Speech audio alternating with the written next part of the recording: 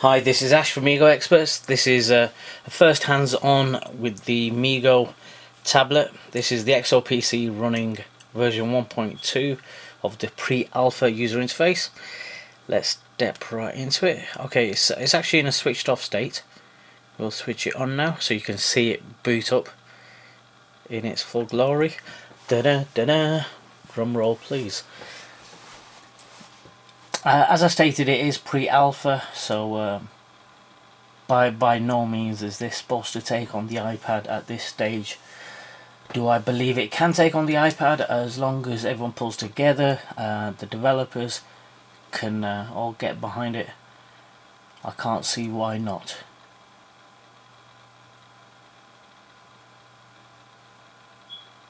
Now, as general boot on times, that's not too bad. Okay, here we go. This is the user interface. I'm sorry about the amount of time it's actually taken us to get this video out. I've had some technical problems at Mobile World Congress, MWC, and that sort of hindered getting this out. So do apologise about the delay, but here we are. With MeeGo, it does things slightly differently. Opposed to sort of icons or home screens, we've actually got different panes here. So initially on the left hand side, if you see here, we've got a My Tablet. There you can go to general applications, you've got friends, videos, music, photos and recent websites. So the idea is you can actually scroll around to the different media aspects that might interest you, and you can flick through them, etc. So here, this is a feed of all you lovely people that follow me on Twitter. The Twitter feed is same as the website name, which is MeeGo Experts. So please feel free to follow me, direct message me with any suggestions, etc, etc. So here I've just selected someone's tweet. Obviously they had to be protected user. And now let's click on the top left here.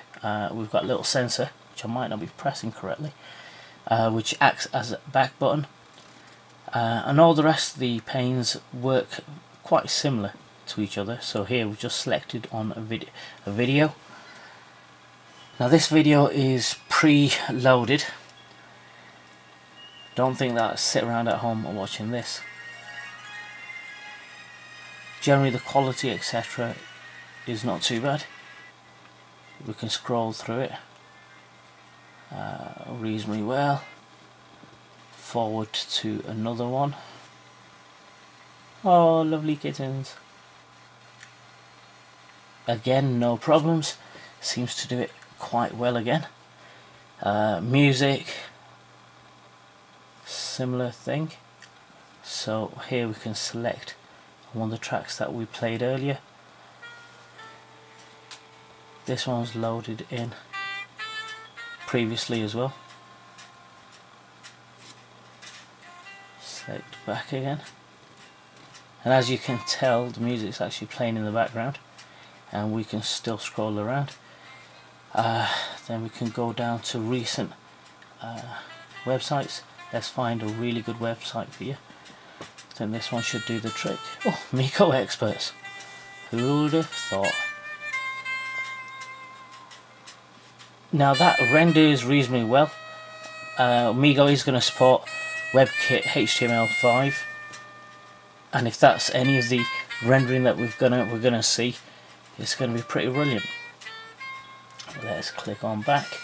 Now this is pre-alpha, as we've said, etc, etc. It's got a few little bugs here. So if we select view all applications, that actually comes doesn't rotate around properly. One of the things I wanted to show you is this little buddy here, which is a nice terminal access, which means you can get under the hood.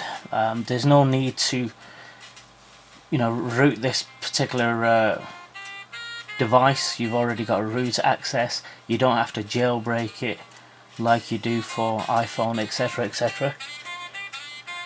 Everything's ready to kick off. And let me just pause that track. Now hopefully this particular version is out now. The community is going to be able to get their hands on it, and I do see good things coming from this. So this is a hands-on with the MeeGo tablet, and hopefully I'll bring you some new and exciting things as they happen.